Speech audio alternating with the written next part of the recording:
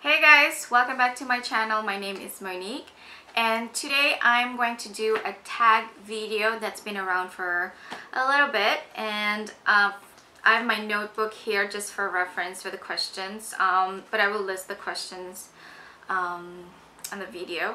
And yeah, this tag is the best, the worst, and the most dramatic luxury tag that was started by Lydia Ellis Millen. I think that's her name. She has an amazing YouTube channel. She has an amazing style, and she started this tag and it's been around for quite some time, and I love a tag video because it's just fun. I love watching them and I love making them. So yeah, let's get with it because there are quite a few questions here.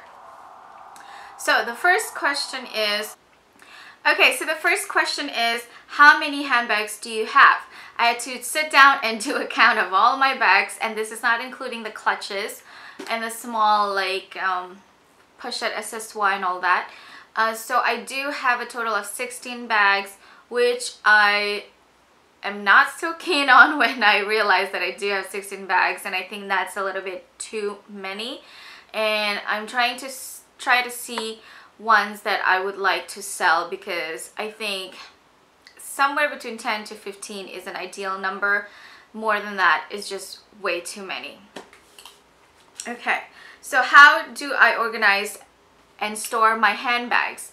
I live in New York City where apartments are really tiny, but I'm lucky enough to have two huge closets. They're literally huge. You can walk into them. So some of them is on a shelf in the closet. I'll probably like insert a clip here so you can see, and the rest are just all around the apartment on the shelf, on a bookshelf. So it's just literally using them as decoration. So that's how I store my bag. So most of them are in their dust bags, but I have some that are outside and just as a decoration. So yeah. What was your first handbag purchase? My first, I can't think of my first handbag purchase ever. Literally can't think that, but it was probably a 9 West bag or something like that. But I do remember my first luxury handbag purchase, which is this. I featured this in one of the videos before, and this is my Louis Vuitton Epi leather in red, Alma. I think it's the PM size. I love it. It's so ladylike and I love the color.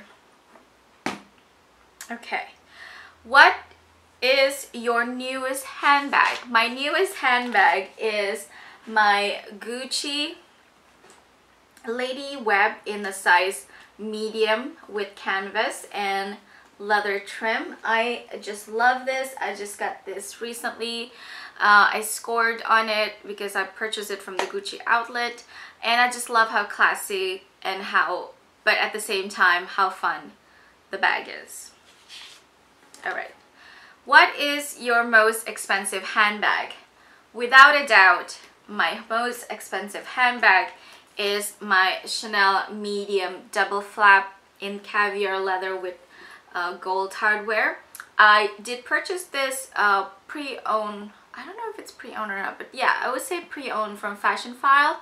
They had everything, and it's literally in almost new condition. I didn't see any flaw, and this was this was produced in 2015, and it was priced at a very high price still.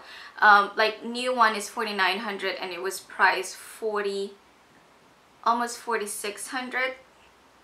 And I sold a bag to get this, and I sold a few from so I did an exchange in Fashion File, but I also sold 2 other bags outside Fashion File to score this.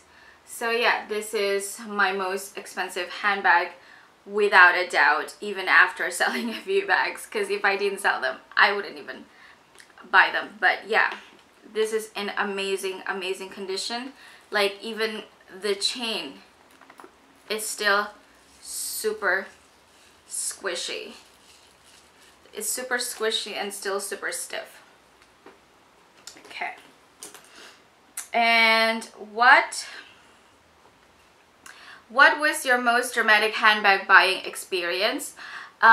This is the same answer as the one before, is the Chanel medium double flap. Not because of the price, well, kind of because of the price, but also I bought it from Fashionphile and I chose ground shipping, which is free. And there was some misunderstanding also with Fashionphile, but it was resolved. They were like saying like, oh, you have to pay shipping before we ship it to you, but I'm like, I chose ground shipping, which is free. So that was resolved, and then they shipped it all the way from California to here, which takes like 7 days. I don't ever want to do ground shipping ever again on a Chanel bag or any bag for that matter. And the thing is, you can't change the method of shipping that you have chosen. And what's the dramatic part of the story is that FedEx Ground managed to lose my bag. So I kept on looking at the tracking to make sure, you know, where is it, you know. And then the last tracking that I could find was like, they were 2 days late, first of all, because it was around Valentine's Day, which I was like, oh, maybe it's Valentine's Day, it was busy. And the last one was like February 14. It arrived at the Brooklyn location, and it was in the truck to go out for delivery, but I didn't get it on February 14 and it wasn't here on February 15.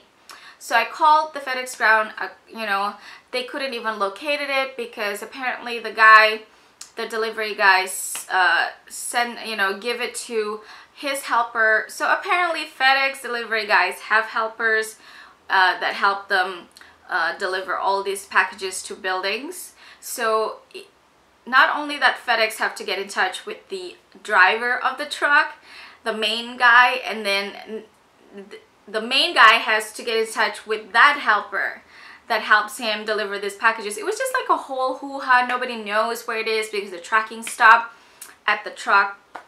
So it says that it's in the truck out for delivery, but it hasn't been delivered at all for 2 days. So something must be wrong. And what happened was like my doorman had to track it down. So he knows this guy, the helper guy who comes to the building every day to deliver FedEx packages. So he asked about it. What happened was that this guy made a mistake and left my package in another building. Left it there. So luckily my doorman has like numbers of all like the buildings around us and was able to track it down, and it was there and delivered safely to me 2 days later. And it was just such a rack because first of all, it's my most expensive handbag ever, and FedEx managed to like lost it, and they're like, oh, you could put a claim on it. I'm like, I don't want to put a claim on it. This is not like something that I could just like buy again, the same exact one, you know what I mean? It's like unique in its own way. It's produced like on this, like I love the leather of this, the caviar on this bag. I love everything about it. I love the almost new condition. I love that I get everything. It's not like you can just like buy it again. Plus filing a claim will take me like, I don't know, forever to get my money back. So, but it was dramatic, but my doorman saved the day. Love him. All right. And my current favorite handbag store, I think that's the next question. My favorite handbag store is of course always Chanel, but lately I've been going into Gucci for a few times just because I love the new designs. Alexander McCallie is doing a fabulous job, and even the store design is amazing. And every time I go into their stores, they've always been nothing but the nicest people, and they've never pushed any sales on you. They've never tried to sell anything to you. They would be more than happy to show you any bags that you want. They give you time. They don't, you know, they don't stay close to you to like see if you want it, you know. So it's just been a great experience with them. Current favorite handbag. How do you choose between all of your babies? I don't even know. I mean, I'm obligated to really love this bag, which I do, and it is my favorite. But also I feel like if I have to choose, I really love my mini. Like, amazing. So if I have to choose, I honestly really love my mini. This is from Cruise 2017, and it's in the lambskin with silver hardware. The thing is, when I wear this, it's Chanel. Everybody knows it's Chanel, but it is a little bit more subtle, that it's not out there. You know, the 2 times that I've worn this, I feel like eyes were staring at me. One older guy in Central Park was actually saying like, that is a very expensive bag, you shouldn't be wearing it out like that. And I'm like, oh no. And that's amazing, but I feel like it attracts sometimes unwanted attention. So I would have to go with this one just because it's so adorable, it's so cute, it's so soft, it's so beautiful, and it is great for every day. Except for the size. Okay, so next question. My least favorite handbag is my Celine all soft tote in the color beige and black. I am in love with the bag. It is so beautiful and it is so comfortable. It's a shoulder bag. I'll try to insert a picture somewhere here. It's a shoulder bag and it's so comfortable when you wear it, but the thing is, I don't really wear shoulder bags, you know, especially in the winter with, you know, your coat and everything. Things just keep slipping off your shoulder. It's a big bag, but it's not big enough for my laptop. And I mean, it is big enough for my laptop, but it doesn't fit when I put it in the case. So I'm like, there's no point. Also, I tend to carry like a lot of things to when I go to the store and all that. Sometimes I have another bag with me, so it's just not practical to not have a crossbody bag as one of the bags that I carry. So I don't really carry that bag as much as I love it, but I hang on to it because it's such a beautiful bag and I don't want to lose like money selling it. But I think I really have to let it go because it just doesn't work for me, you know. I mean, I probably wore it like 3 to 5 times in the past like a year that I have it, so it's just not good.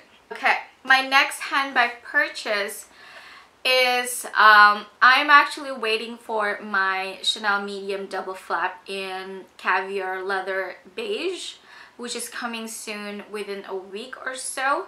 So that is my next one and I'm pretty excited about that. What is my dream handbag? Well, my Chanel black caviar in medium is my dream handbag, and I'm so thankful and happy that I have it in my collection. So I'm pretty happy about what I have right now. There are a few things that I do want, which I will probably do my luxury wish list video about the things, the few bags that I want in my collection. But if I have to choose my dream handbag from now, which I would be more than happy to have one day, is the Hermes Kelly in the size 28 and in the color black with silver palladium hardware. So that would be my dream handbag. If I can't have it in black, I would happy to have it in red or in maybe gold color, so like the beige gold color. So yeah, that's my dream handbag. And yeah, I think I'm done with the question part of the day, guys. And yeah, that is my tag. Thank you so much for watching, and don't forget to click subscribe if you like this video or this kind of video, and don't forget to click like as well. I would really appreciate it. And I would like to tag all of you out there who want to do this tag. Please do. It's fun, and you know, I love watching them. So the more people, you know, doing this video, the more videos I can watch. So that is really fun. And thank you so much for watching, and have a great day. Bye.